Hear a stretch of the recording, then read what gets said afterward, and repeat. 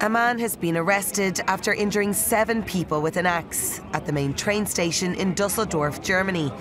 This appeared to be a random attack, according to police. Officers were alerted about an attack shortly before 9 p.m. local time, prompting a large-scale police response. 7 people were injured, 3 of them seriously. The suspected attacker was arrested after jumping off an overpass near the train station.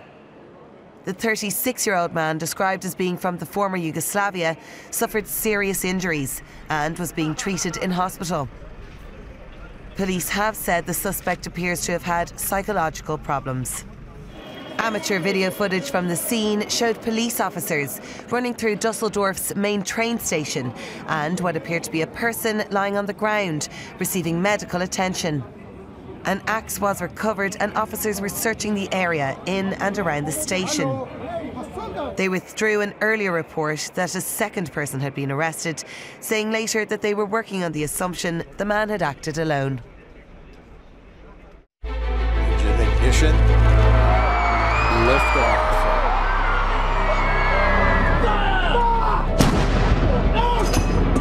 If you don't represent women in politics,